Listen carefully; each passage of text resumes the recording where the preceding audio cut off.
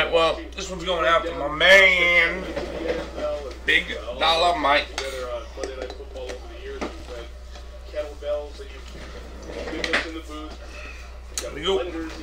I might get in trouble, I have to ask you. You want 3 from this row? 1, 2, 3, or 4? There's only 1 left in 4.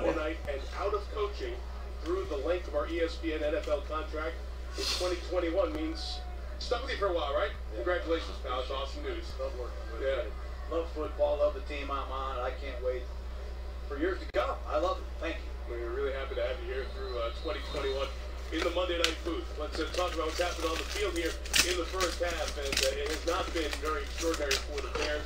Sales extraordinary moment. Here we go. Good luck. It hasn't been good. I like what John did. Let me get the top loaders ready. I know you're going to hit something.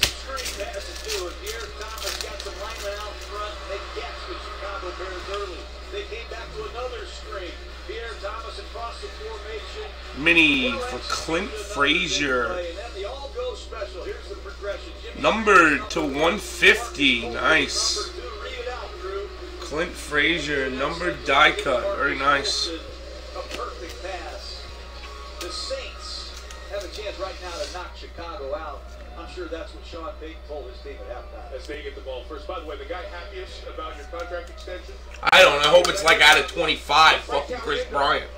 He's got real material to work with for the next 6 You know what they say when Clint Frazier's in a box number.